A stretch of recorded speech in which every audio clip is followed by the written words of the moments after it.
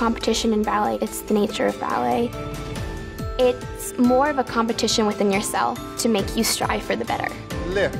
95% of the dancers in New York City Ballet come from the School of American Ballet. So that definitely adds a heightened nervousness and makes everyone on their toes.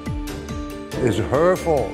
Every dancer has to have a plan B because you never know if there's an injury. You never know if once you're in the professional world, it wasn't what you expected.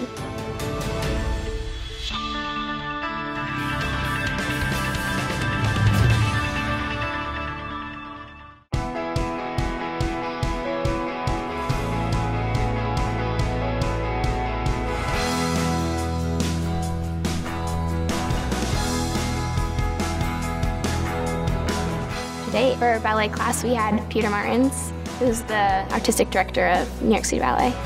Here we go, a little introduction now.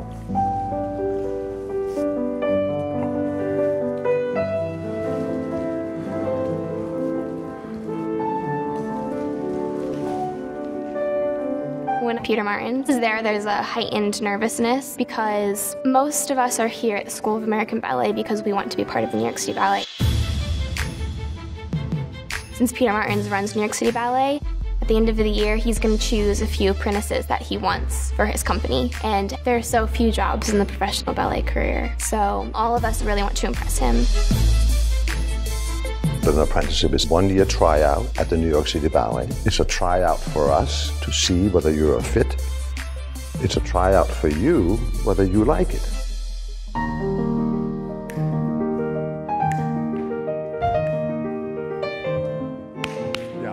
Her fault. It's usually the boy's fault. This time it was your fault, sweetheart. You have to wait till 5.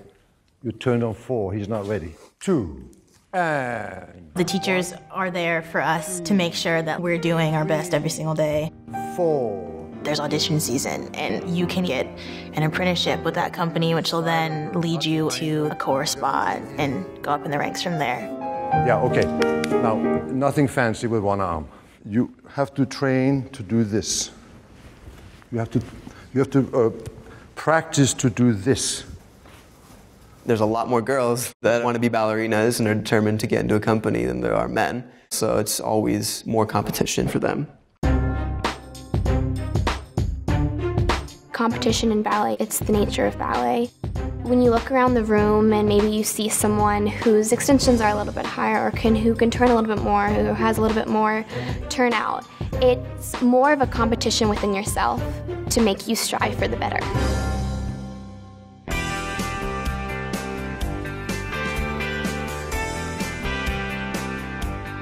I try to get to school on time every morning, but that's hard. For my high school, I spend 2 to 3 hours a day, and then of course extra hours doing homework.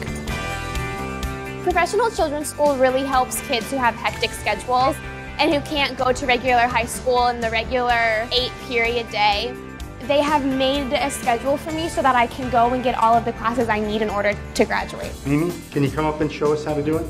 On a normal day for me, I'm usually dancing 3 to 4 hours a day, and then on top of that I have Pilates, which adds another hour, so probably 5 hours a day or more are dedicated to dancing.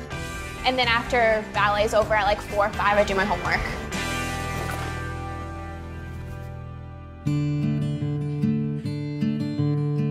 The reason why I fell in love with ballet was because it was a way to express myself without having to use words.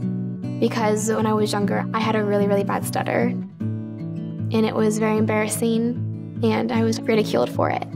I became very shy. And in certain situations, I would not speak because I was afraid I was going to stutter and I was afraid I was going to be made fun of for it. So for me to be able to go into the ballet classroom or to go on stage and not have to say anything was kind of like a relief. I was able to express myself and just dance and be free and not have to worry about anything.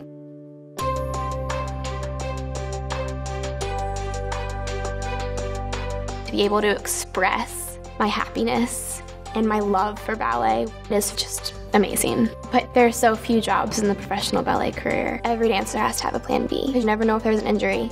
You never know if once you're in the professional world, it wasn't what you expected.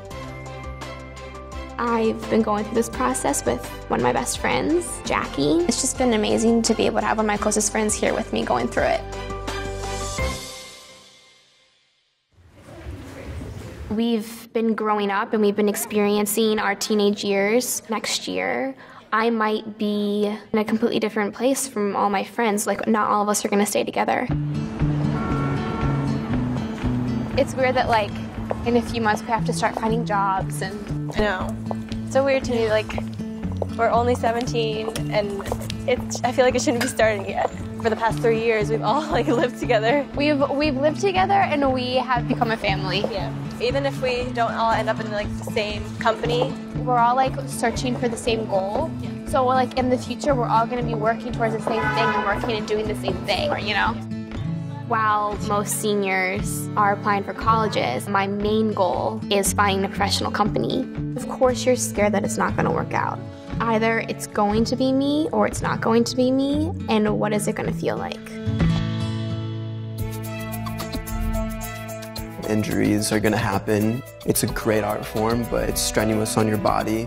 I ended up with a tear in my patellar tendon, but the doctor suggested that I take a whole summer off. And that was like a really scary thought because ballet was the most important thing.